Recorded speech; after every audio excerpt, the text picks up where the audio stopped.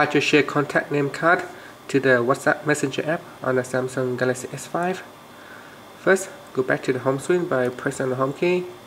Then launch the contact app or the phone icon here.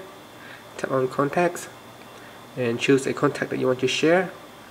So I'm just going to tap on that one there. Then tap on the menu key at the top. Tap on share name card. And from the list here, choose WhatsApp. Then choose a contact that you want to share. And tap on OK.